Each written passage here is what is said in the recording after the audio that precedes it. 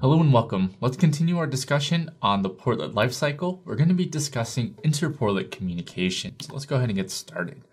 So we've already discussed one of the methodologies for inter-portlet communication, or IPC for short. That's when we were talking about events. Another way that inter-portlet communication can occur is through what we call public render parameters.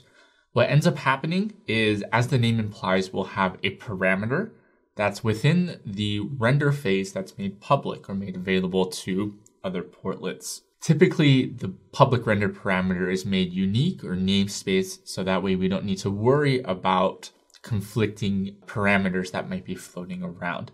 So this parameter is made available throughout all phases of a portlet's lifecycle, whether it's the render, the action phase, or anything in between. So how is this achieved?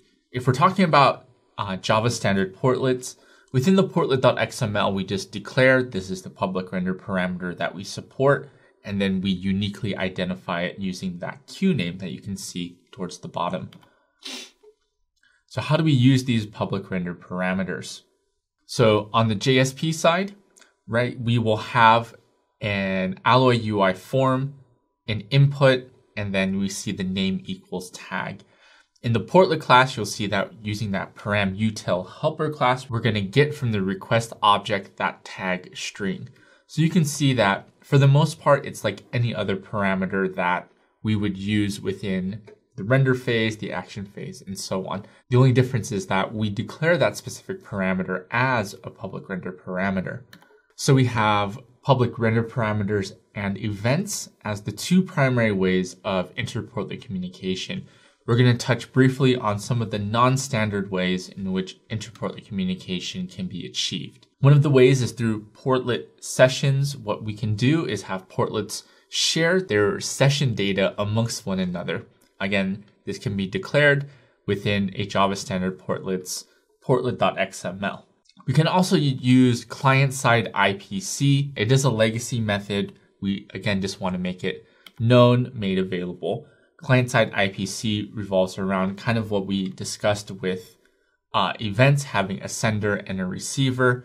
Right, on the sender side, we're going to fire off a specific event, and then the receiver is going to be configured to retrieve it. Again, this isn't something that's standard defined by the JSR 286 or 362, but rather just kind of an FYI for your information.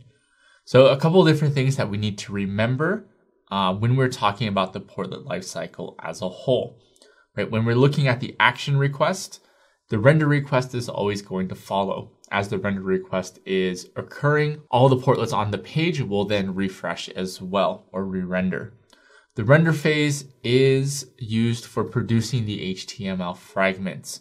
We can't do any sort of redirection with it. When we're looking at window states will be set during the action phase.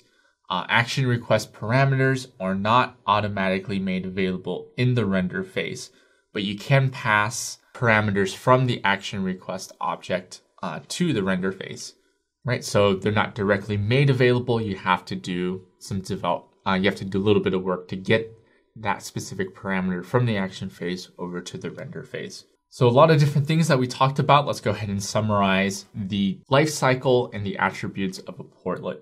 So a portlet is a web component or application that produces an HTML fragment of a page. Java standard portlet creation requires several key elements, including deployment descriptors, a portlet class, and JSP files. There are 6 phases of the portlet lifecycle: the init phase, the render phase, the action phase, the resource serving phase, the event phase, and the destroy phase. When we start diving more in detail of the actual development of our applications, the main 2 phases that we're going to be looking at is going to be the render and the action phase. There are 3 portlet modes: view, edit, help. Again, that's defined by the Java standard portlet. And finally, the JSR 286 established 2 methods of inter-portlet communication: events and public render parameters. So that wraps it up for this video, and I will see you in the next video.